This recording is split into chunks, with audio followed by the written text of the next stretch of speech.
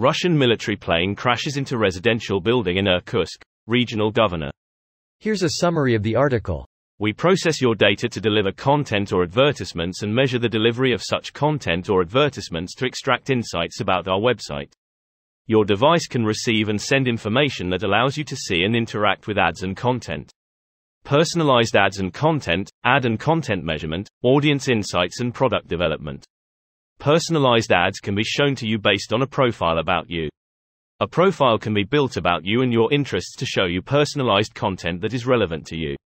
Personalized content can be shown to you based on a profile about you.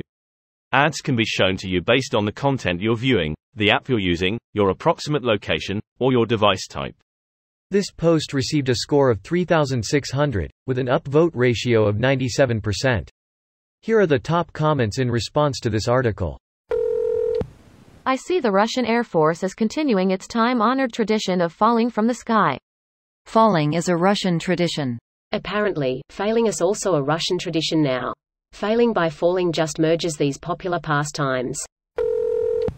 Yes, it's a new crash. That was my first thought too. Again, damn, they must be really lacking hard if maintenance gets this neglected. From what I have read, the oxygen system failed on it, making both pilots unconscious. Second plane checked on him and realized both pilots are heads down, not responding. Plane ran out of fuel and crashed. That's why we see no shoots. They had no idea what's happening and been gone long before. Pretty fucked up. I wonder if these are the kind of long-term consequences we are seeing to Russia not being able to manufacture or source semiconductors and processors. The computers that control these systems just fail with no replacement. You can't exactly go, redneck engineering with this stuff. We know this is why they've been forced to buy Iranian drones.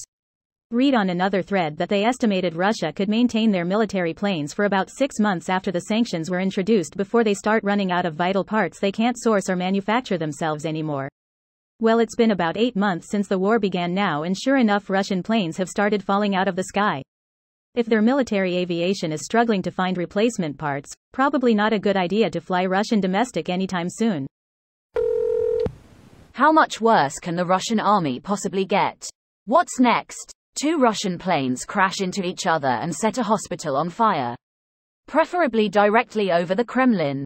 Putin's bunker, while loaded with busters and anti-long table armaments. Finally, Putin will be able to ask, what air defense doing? As Russian aircraft crash into his Black Sea palace. Again, 1 is an event, 2 is a coincidence, 3 will be a pattern. That's what you get when you grab a chef off the street and tell him he's now a fighter pilot. He had the first course about takeoff, but not the second one about landing. Takeoff is the first lesson, landing is the second lesson, and he clearly skipped the third lesson, which is to land the plane so it can be used again. Video. Wow, that was a lot more flying straight at the ground at high speed than I thought it would be. Could easily be pilot was doing maneuvers and lost situational awareness, broken equipment, general stupidity, or a whole range of reasons. This video was automatically created by Reddit to speech. The article and comments in this video were selected from Reddit according to their upvotes, and any paraphrasing was performed by smmry.com, without any human intervention.